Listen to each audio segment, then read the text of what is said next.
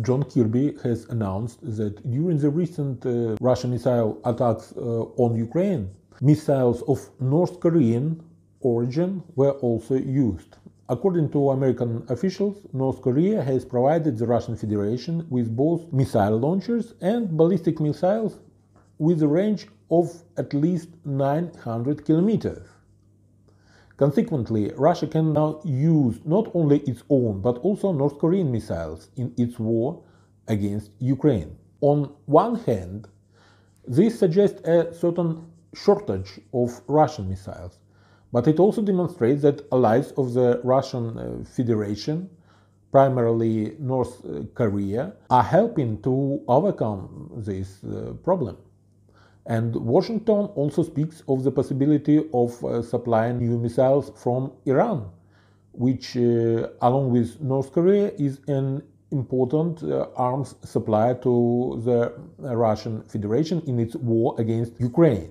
And if Western allies of Ukraine, they either avoid providing Ukraine with long-range weapons, or they emphasize that the missiles they provide for Ukraine's war against the Russian Federation, they cannot be directed to the sovereign territory of Russia and can only be used to further destroy Ukrainian territory occupied by Russians.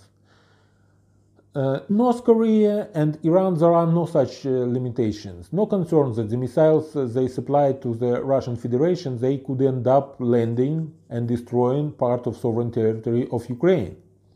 Moreover, that's exactly what they want, because Ukraine's defeat in its war against the Russian Federation is a defeat for the West and, a win for Kim Jong-un and for Iranians. And the more successful the Russian Federation in its war against Ukraine, the more confident Kim Jong-un and the Iranian allies, the more confident they will be, and the more serious their plans for confrontation with the civilized world. Kim Jong-un already talks about preparing his armed forces for a new war, and he is likely seeking the revenge for his grandfather's Kim Il-sung defeat in the Korean War in the early 1950s.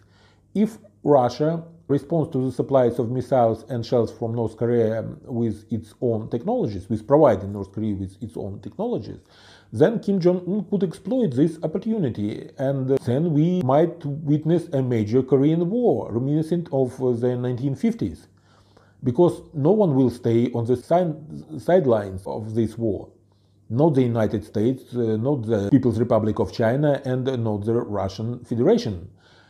Everything will repeat itself, only with an incredible danger of nuclear weapons being used in this confrontation.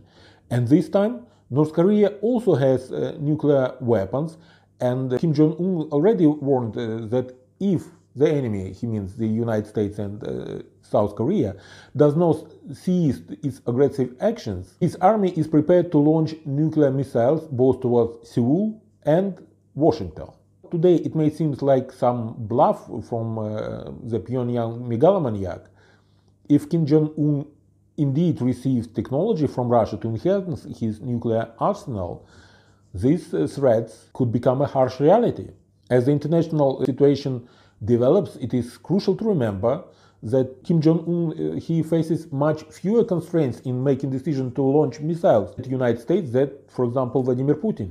And then Iranians, they are actively destabilizing regions they are interested in. We all understand that the attack by Hamas on Israel on October 7 was an attack by Iranian proxy forces on the Jewish state.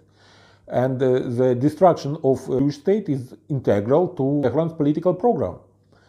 And Iran is now contemplating using another proxy force, Hezbollah, in its war against Israel.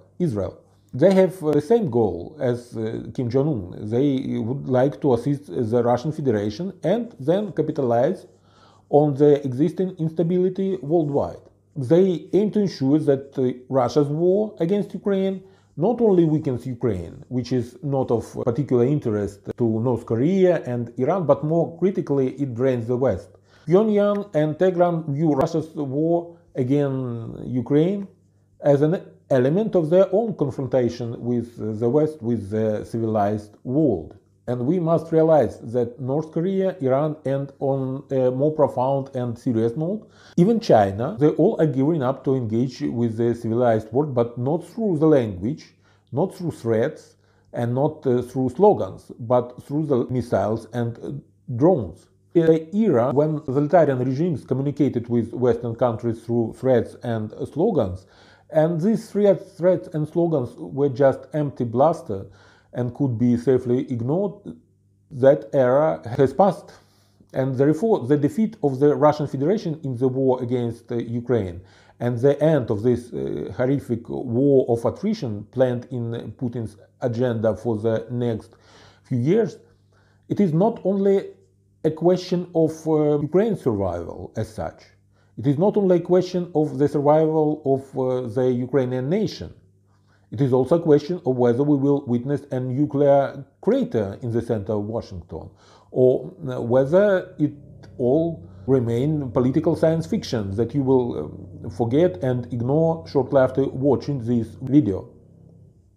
I sincerely wish this to be a political fiction, and however, reality looks much more serious and grim than the National Security Council of the United States and other security services of civilized countries might think. A big war is on the doorsteps and is already staring into the future with its empty eyes. Have a nice day. Slava Ukraini!